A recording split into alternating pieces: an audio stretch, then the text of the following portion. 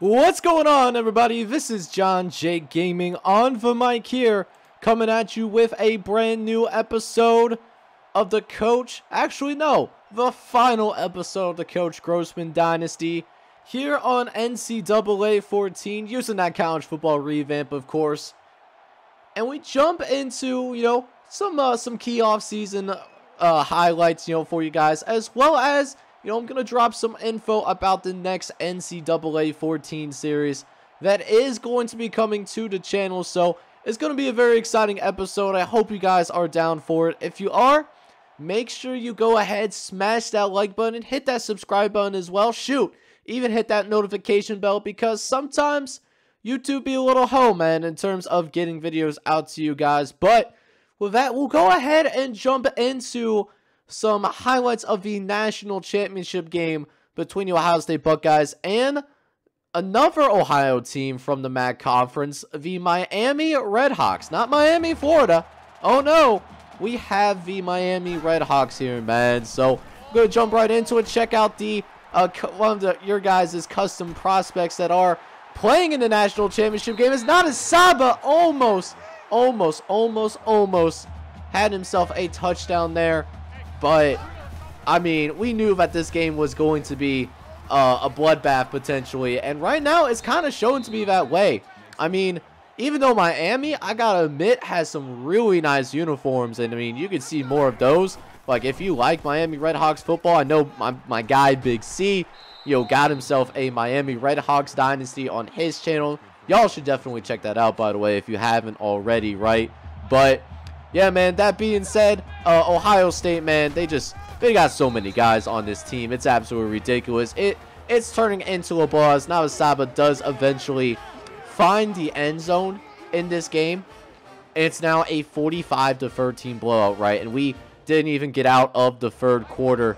But yeah, man, here we are in the fourth. See if any more points can be scored. How about what happens here? Check this out. Matt Barber pitches it in a Reggie Bush kind of style, and it actually works. So Saba ends up scoring a 75-yard touchdown in the national championship game because Matt Barber had the awareness that, like, hey, Saba is not covered. I can pitch it still, and he does, and everyone's still committed to that. Quarterback, man, it's barbecue chicken, right? So Ohio State at least puts the 50 burger up, but more importantly, wow, words are extremely hard, but yeah, man, they end up winning the national championship in really just in tremendous fashion. I mean, I don't even have the words for it. That speed option does end up also being the player of the game, so Saba does get featured as a player of the game, ends up dropping a ton of points on Miami as well. They just were completely overmatched in this game, and I mean, no shame. I mean, they made their way to the national championship game. That is not an easy thing to do, but Saba does not get named player of the game. That goes to Matt Barber, who had close to 400 yards of total offense all by himself. In Ohio State, here in season number 8, they are national champions, winning and convincingly. So how about this for an interesting stat for you guys, right? So Joel Saba ends up with over 200 yards rushing, despite the fact that he only had 2 rushes for more than 20 yards in this game. He did have that long of 75 that was set up by the speed option, which really Reggie Bush-like if you think about it, except it actually ended up working. Dude ends up with 25 carries for 216 yards and 2 touchdowns, not to mention getting a couple of receptions as well, going for 26 yards, and it does end up leading to a national championship, a well-deserved national championship for Ohio State. But welcome to what is a little bit of a unique episode, as we're kind of putting a nice little bow tie here, man.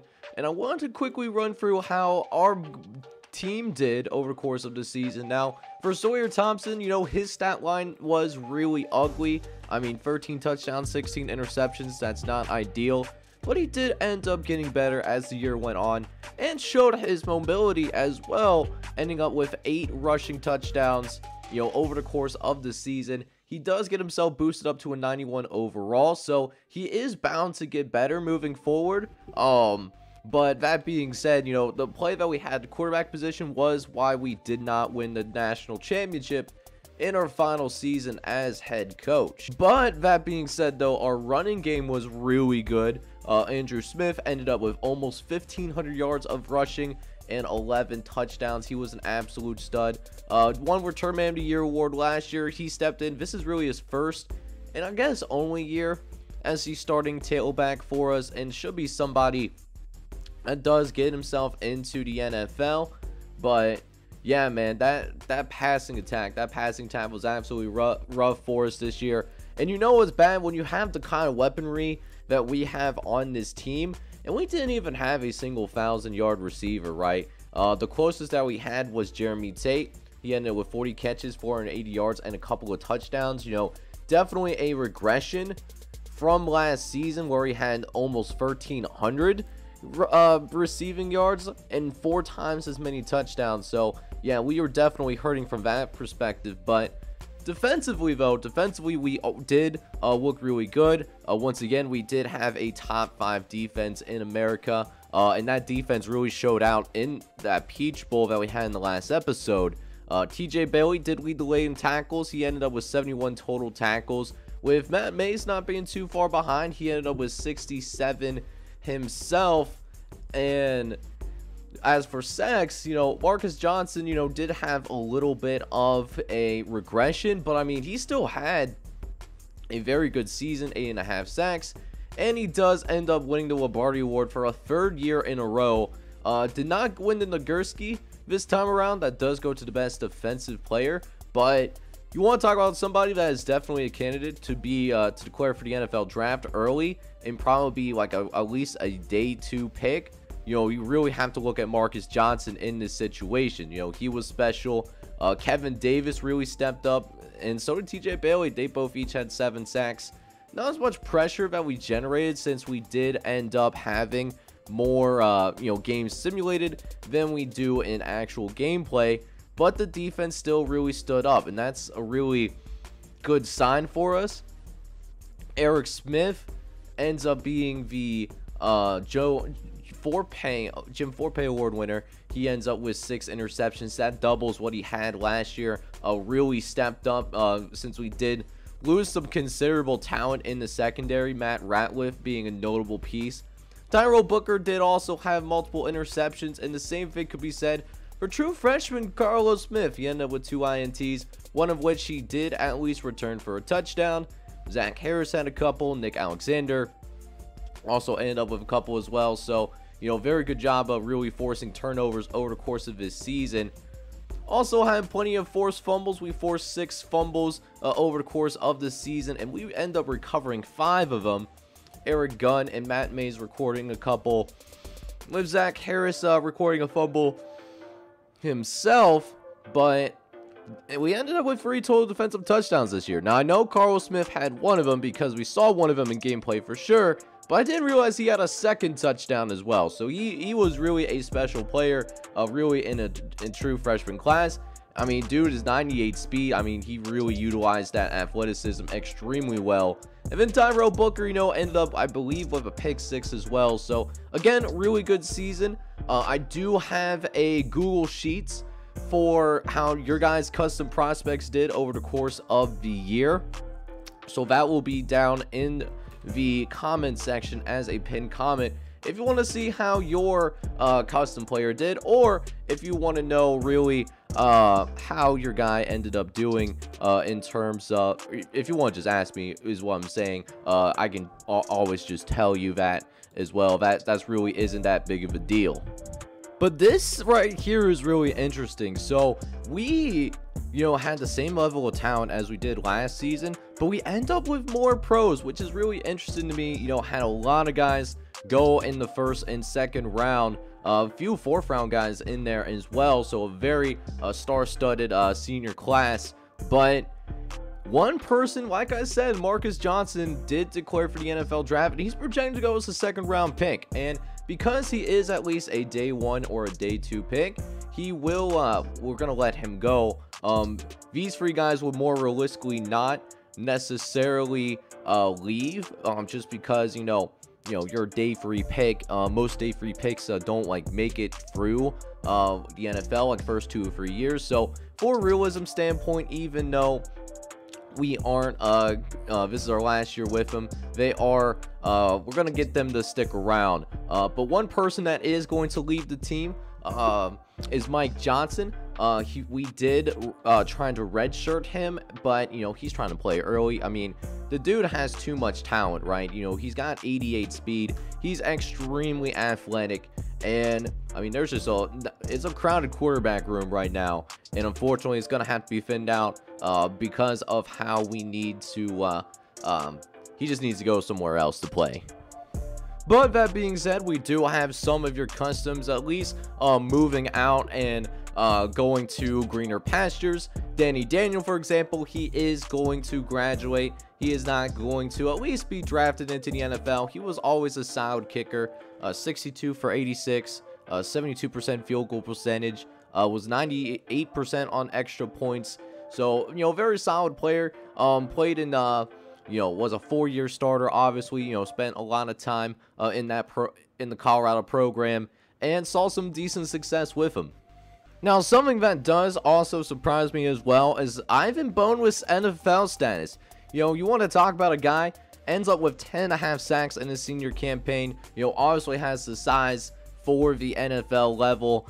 But that being said, not going to be drafted despite the fact that he does have 10.5 sacks. So that is an interesting surprise, but I'm sure things will change as people that were going to go to the NFL, they end up staying. But Florida State did have a few NFL players. As for the Missouri Tigers, they definitely had a really tough season, finishing just 3-9. But one bright spot was Tyler McMullen, who had nearly 1,000 yards receiving this year, along with 8 receiving touchdowns.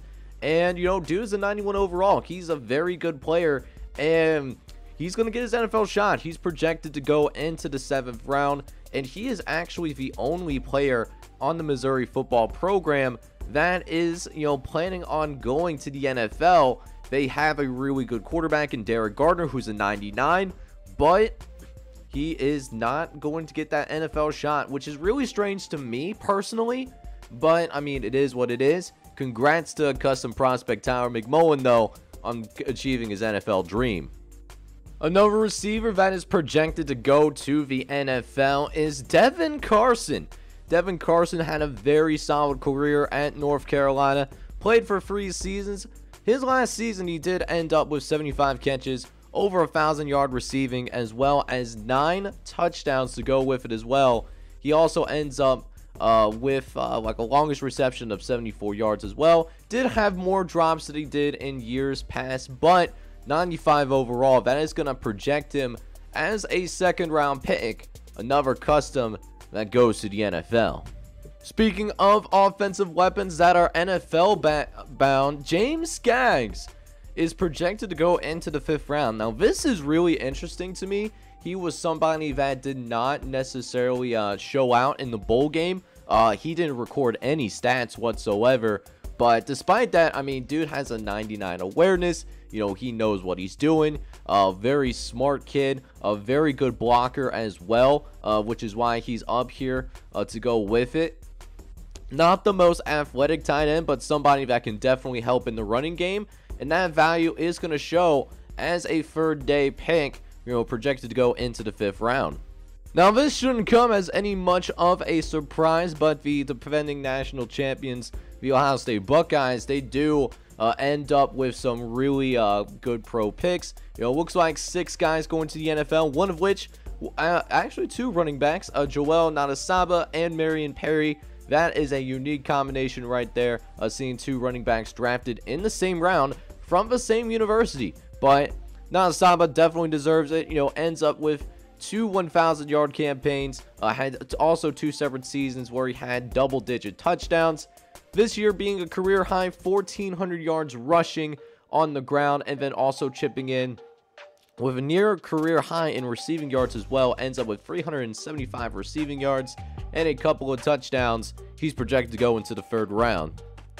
For Ole Miss, Mason Warner was a guy who, you know, he was a solid player. You know, he never had 1,000 yards, but he had 2 very good campaigns in a very tough SEC conference. And after he hits his senior year, this was his last year on the field, he is projected to go into the 4th round. Another wide receiver that's a custom that gets to experience the NFL.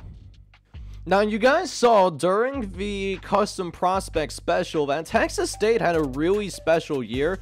They end up winning double-digit games and then winning the Fiesta Bowl against Kansas State. But despite that, no NFL players from Texas State. Now I thought that was really interesting. Although, to be fair, it looks like they're a young team. So that's the scary part. Texas State could very well get better in future seasons. But Michael Jackson's not going to go to the NFL. He had a solid career, though. Ends up with over 100 pancakes while only allowing 22 sacks as a 4-year starter. Now, the last custom guy that I want to talk about that is going to be moving on to greener pastures is Mitch Steele. Mitch Steele at 6'1", 204 pounds. You know, he had some big shoes to fill. He had to replace Timmy McClain, and he was a 3-year starter. He was solid in those 3 seasons, you know, hovering around 3,000 yards a season. Had the hard time winning the big game, and I think that's what maybe held him back from ultimately going to the NFL. But he was a very good QB, and while he couldn't completely fill the shoes of Timmy McClain, what he certainly did was be a very good quarterback for the Southern Florida program.